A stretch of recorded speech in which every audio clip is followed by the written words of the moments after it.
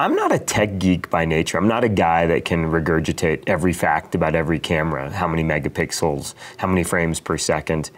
But when game-changing cameras come out, cameras that are really going to affect what I do as a photographer and as a filmmaker, then I pay attention. And that's, in all honesty, what the Nikon D4S is. It's a camera that really enables guys like me to spend less time thinking about the technology and more time thinking about the content. The three most meaningful improvements to the Nikon D4S are certainly full HD at 60 frames per second, auto ISO, and exposure smoothing while shooting time lapses. It was really cool to have the opportunity to shoot at 60 frames per second at full HD.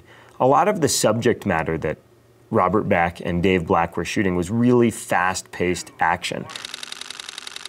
And when you play that back at 24 frames per second, the viewer really can't appreciate the speed and how dynamic these sports are. But with 60 frames per second at full HD, we had the ability to really play that back in the post-process in slow motion and even speed ramp into those situations, making for much more compelling content. We were tasked with shooting a scene where a guy would push his dirt bike from a dark garage out into the sun and then roll it up onto a truck. Now, in years past, this was sort of an impossible thing to do. Hollywood crews could do this, but not guys like me.